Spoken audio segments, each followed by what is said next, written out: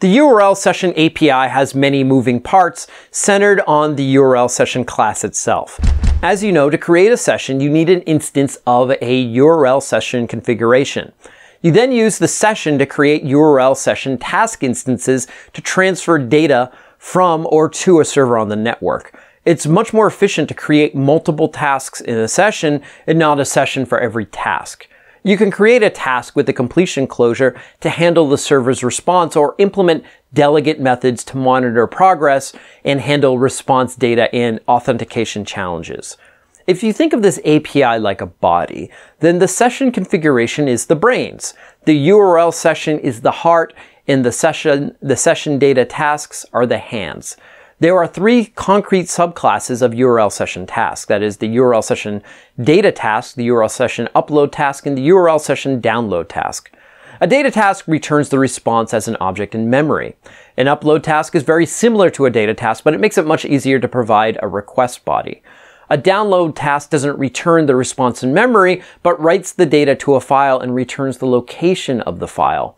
All three types are similar in that they supply some data to the server as a request and receive some data from the server as a response.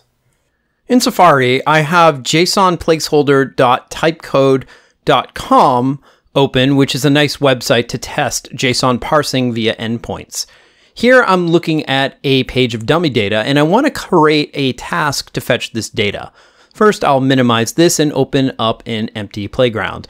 We'll start by first getting our configuration. Next, let's disable cellular access on this and then create a session based on our configuration.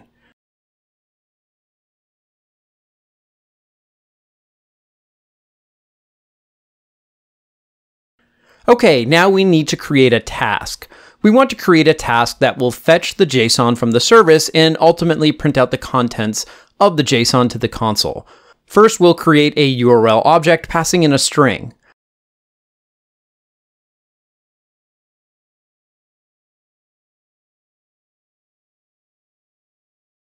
Next, we'll create a task. We'll do this by creating a data task passing in our new URL.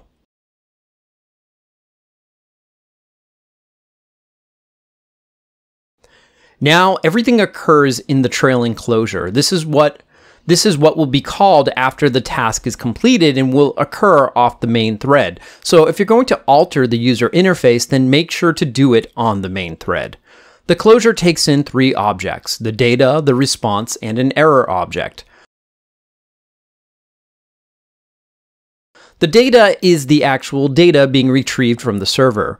The response is a URL response, but if you are making an HTTP request like we're making, the returned object is actually an HTTP response. Finally, we receive an error object to see what's actually happened.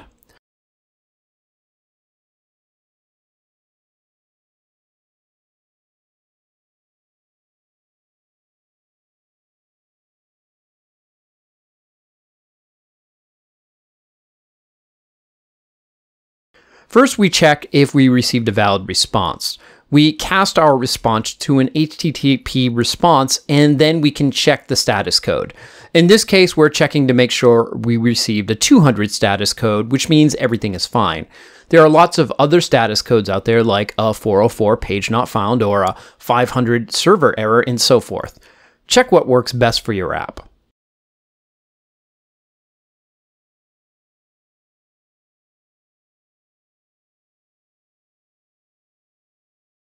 Next, we check if we received valid data.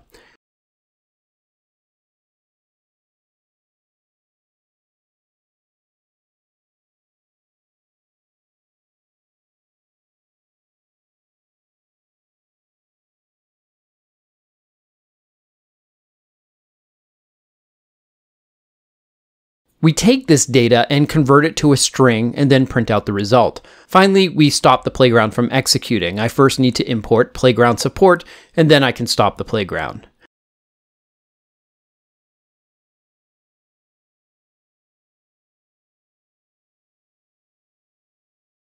Now, you'd think that'd be it, but by default, tasks start off in a suspended state.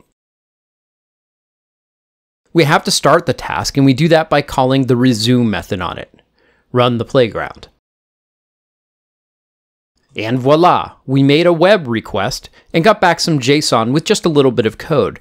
Better still, we get all the bells and whistles of the network framework, ensuring that our users have a pleasant experience no matter what type of network they are using.